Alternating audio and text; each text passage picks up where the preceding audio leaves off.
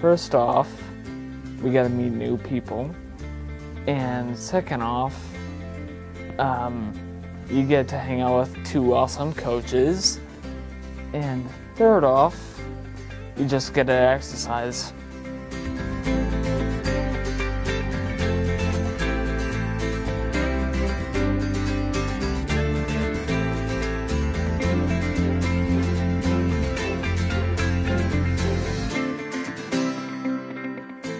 So Jackson is really sociable and he loves being around people, but with his disability, sometimes he gravitates towards younger peers because that's who he connects with the most.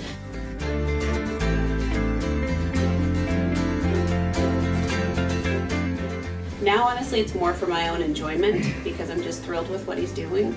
At first, though, it was just making sure that he was doing okay and that he was connecting with people and that it was just a positive experience.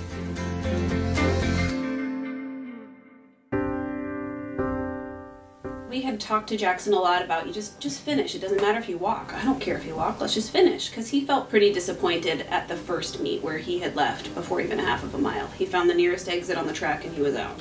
And he was disappointed in himself.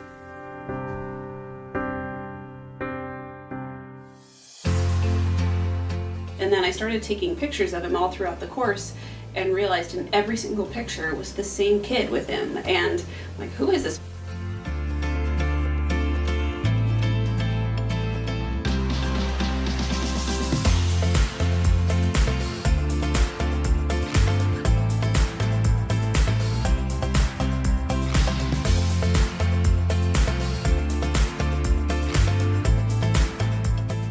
It felt organic to me. It didn't feel like, we didn't have a discussion with me here or anybody to say somebody's got to finish with Jackson. It was just, the expectation was Jackson was going to finish.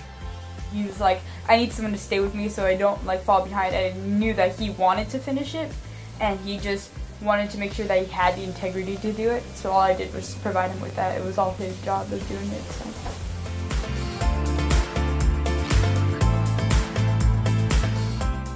First off, excited that I could finally say to my coaches I did it and finally brag about it with my sisters. And yeah, that's it.